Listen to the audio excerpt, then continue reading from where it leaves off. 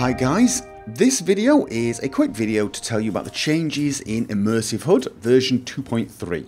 Now the main addition is control for the SkyUI active spell effects. If you're using SkyUI, the latest version, you have already probably noticed that when you cast a spell, an icon appears in the top right hand corner telling you that the spell is active. Now you can actually move that around, it's fairly customizable. And believe it or not, it's actually more than just the active spell effects. SkyUI has now got a framework by which other mod authors can add heads-up display elements anywhere they want. But currently the active spell effect is the only one that I know of, and people wanted it to be controlled by Immersive HUD, as did I. And so that is what I have done. If I go along to the menu, the mod configuration for Immersive HUD, I have set it currently to always be on. That is not the default. The default is to have it toggled and on in combat. The toggle is the same key that toggles the compass. So I've got it set so if I want to quickly look at it, I turn the compass on and I will also have those icons. I've also set it that the default for on combat. So if you go into combat, your icons, your spell icons will appear, letting you know which spells you've got active. So that's kind of useful. But that is completely up to you how you want it set up.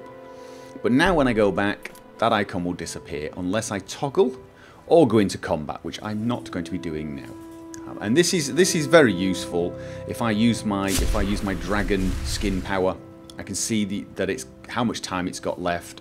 But when running around, I can hide it. Now if I go into combat, it just gives me a little bit more information. So that's the primary difference. Now the other thing I've added to this version are a few bug fixes. Well, they're attempted bug fixes, they're not perfect. I will explain. But the bugs were when you had your bow out and the crosshair active, if you did a kill cam with the bow, or a spell for that matter, the crosshair would remain. The same was true if you went into map mode with the crosshair visible, the crosshair would remain here, and also if you read a book, not from your inventory but from say the floor or a shelf. As you can see, crosshair is gone. I have fixed this mostly. And I do say mostly because the way the Skyrim scripting engine works, if for example you get a kill cam and the scripting engine is busy with something else, it will not give Immersive HUD the control it needs to turn it off. And there is not a lot I can do about that specifically. So at the moment, 99 times out of 100 the crosshair disappears, but every now and again it doesn't. And I'm guessing if your system has got a lot of scripted mods running, or your scripting engine for some reason isn't as fast as other people's, you may find the crosshair still remaining behind when you go into a kill cam. You might, more often than me. Not 100% sure. However, the good news is, I'm fairly sure I've got another way of fixing this that is 100% reliable, so I will be working on that for version 2.4. In the meantime, it should get rid of the crosshair most of the time under those circumstances. So that is an improvement. And that's it for 2.3, however I do have plans for 2.4 already, not just the improvements to the bug fixes, but perhaps some way of hiding the entire heads-up display. If you hold the key down for a few seconds, everything is disabled. That includes health, that includes messages, and so on.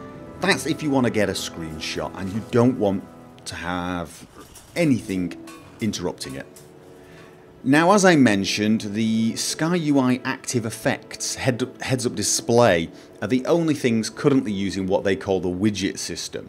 However, it is possible that other mod authors will be adding their own heads-up display elements using this system, and when that starts to happen, I will probably add new functionality to separate different aspects. So the active effects are controlled by one thing, and whatever the other mod adds is controlled some other way.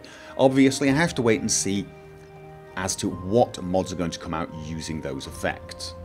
Okay, that's it for this video. I think I covered everything that has been updated. If you want to give me some feedback or ask any questions, it's best if you add those comments to the Nexus page itself. Okay, hope this video helped.